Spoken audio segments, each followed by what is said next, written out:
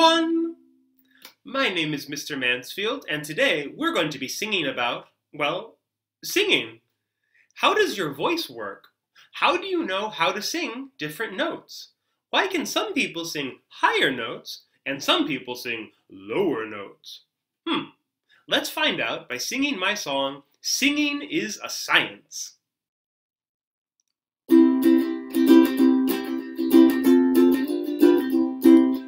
Singing is a science, so we're all scientists.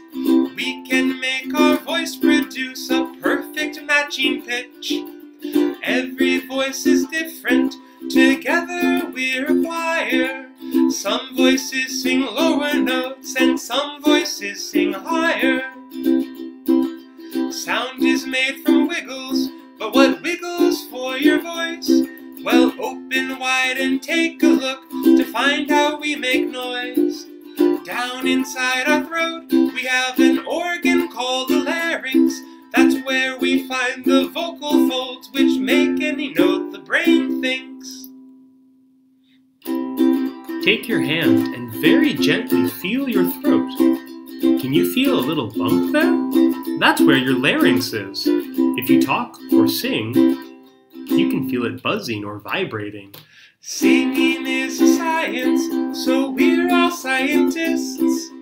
We can make our voice produce a perfect matching pitch. Every voice is different, together we're a choir.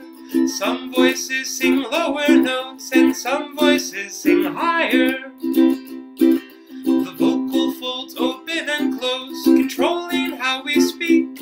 The faster that they wiggle, the higher we're going to squeak.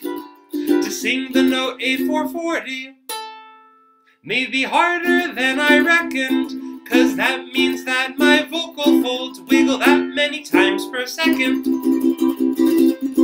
Whoa. Okay, this is kind of gross, but here's an actual video of vocal folds. As you sing, air passes the vocal folds, making them wiggle or vibrate.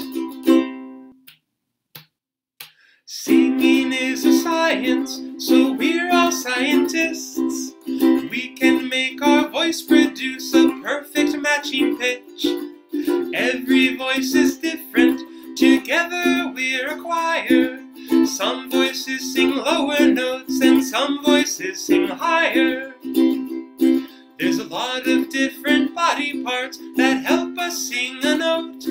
Muscles for our breathing and our lips and tongue and throat. But the larynx has the action where the vocal folds vibrate.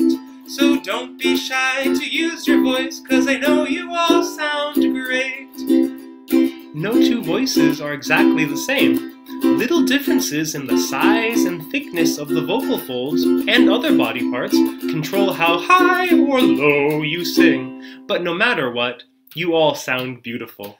Singing is a science, so we're all scientists. We can make our voice produce a perfect matching pitch.